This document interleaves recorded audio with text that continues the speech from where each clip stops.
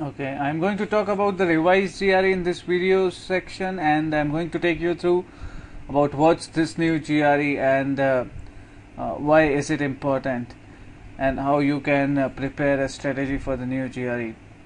So the new GRE is launching for those guys who are giving the exam after the 1st of August, and there have been quite some changes, and I'm going to take you through with the changes. Now, to start with, the new GRE is changed due to many factors. One of the factor was that the vocab based GRE and the computer adaptive GRE was causing kind of stress on the students, and might be they were taking into consideration the new needs of the business schools and the inputs from the graduate and the business school. So all of these factors make the ETS to change the new GRE. Okay, so the 4 points what you can expect, and this is the site ets.org/GRE. You can go there and check it out. I'm just reading and giving my views on what is the strategy, what is the changes, and what might be your strategy to take this new exam. So the new exam is more computer friendly. It will have an on-screen calculator, so you don't have to do tough calculation, and the best part here is that it's not computer adaptive, so you can change or edit any of your question which you would like to, because computer adaptive sometimes gives a mental stress that you cannot return to the same question, and that makes a mental barrier or a fear in students that, oh, I did the last question wrong and I've lost somewhere. So that part is taken off. That's point one. The second point about the new GRE is that there are new question types and verbal and quantitative reasoning. But the best part is that the vocab out of context, thereby meaning the antonym and the analogies are being removed. So that's a good news. And if you give the GRE before 30th September, then you are going to get a 50% discount. But just take care that you will not get a refund if you cancel the exam, and you cannot change the date. So those are the two constraints which are attached to this 50% discount. So just take care of that.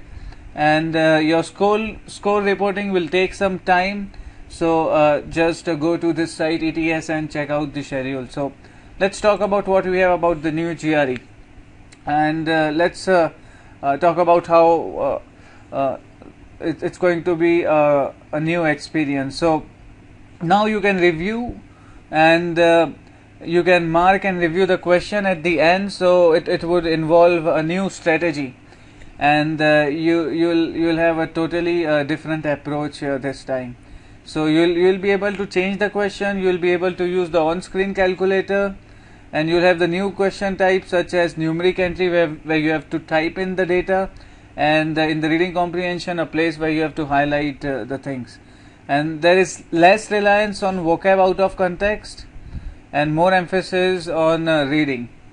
So no antonyms and analogies. Now you can go ahead and check out this software and download it from the ets.org, and just check out this book. Okay, so these are the new changes. Let me talk about the type of questions that we are going to see in the verbal reasoning. The good news is that no antonyms, no analogy, more reading on focus. So you need a new strategy and a new plan to improve your reading habits, your reading and your comprehension and grasping powers. So you have to work on that. So in the new verbal reasoning, we don't have antonym analogies, but we have a new type of question, which is the sentence equivalence and question, and the reading comprehension, which have like multiple choice question, highlight in the reading comprehension and things like that. So we'll have the verbal reasoning question and the other question.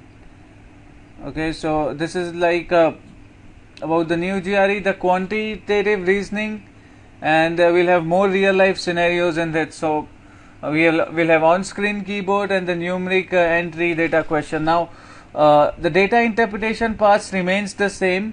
In fact, from what I have experienced while checking out the new Power Prep was that the questions of the data interpretation have become a little bit tricky, and there have been addition of some concepts in the statistics also, and addition of like normal distribution and things like that, which I also found in this book.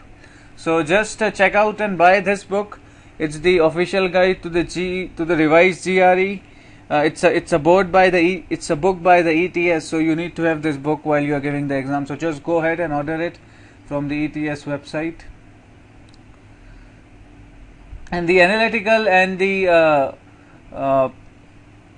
essays have been changed, and the time has been reduced. So the verbal question contains 3: the reading comprehension, test completion, and sentence equivalence. We are going to look at all 3 of them. Okay, now the reading comprehension question type will have select one answer and select more than one answer choices. Now in the upcoming classes I am going to talk about strategies for the more than one answer choices, on the probabilities that exist, how the probability is distributed, and you'll have like 7 choices, and what kind of hints are there in that part. So let's look at some of the question types.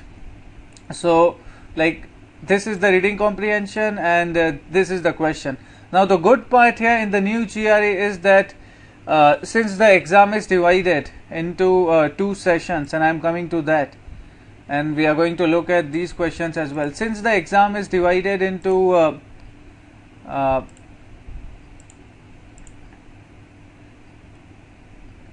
sections, let me just talk about the timing has changed. So what we are actually going to see is just let me move to that thing before I talk on that. Okay, so the test structure has changed and the length of exam has changed, and the verbal reasoning, and we'll have just analytical writing, analyze an issue, and 1 argument task. So these would be 30 minutes each, so it would be 1 hour for these 2 things. The verbal reasoning has got 2 sections of 20 questions, so we have like a 1 hour verbal, and the last time it was like just 30 minutes, so the verbal time has doubled. And for the quantitative part, quantitative reasoning, that's now 70 minutes. So the GRE has become a longer exam, and we have the unscored and the research, which would vary. So over and over we'll have 2 sections of verbal reasoning. What can be interpreted about the type of questions in verbal is that the exam is not going to be a very high scoring exam. That's part 1. Because since it's not computer adaptive, it will have tougher questions, and since it has the tougher questions, sometimes it's possible that it might go towards the low scoring exam.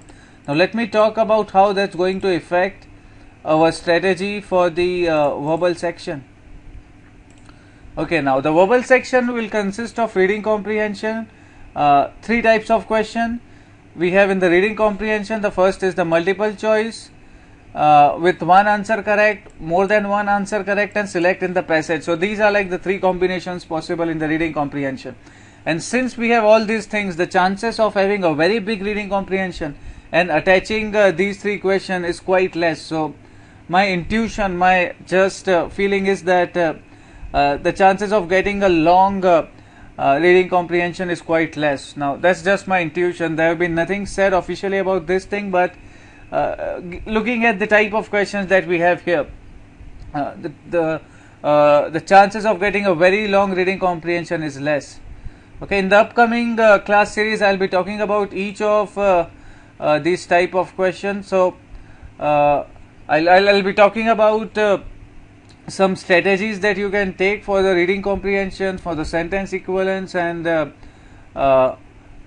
for the other types of questions that we have. So the scoring of this is from 130 to 170, which is a 1 point increment, whereas the last time we had like it being varied from 200 to 800. So the 1 point increment can give a clear indication and comparison of 2 students by point basis, and that would be a better way to actually compare very specifically. Okay, so I'm ending this video here. In the next video I'm going to talk about specifically the verbal part of the new GRE and a focus on the 3 types of question. Thank you for watching this recording, and just subscribe to my channel or check down my website. So my website is freegregmatclass.com, and you can check out the details. The link of my website is also posted near to this. After I return, we are going to do the questions that we have here. Okay, thank you, and best of luck for the exam.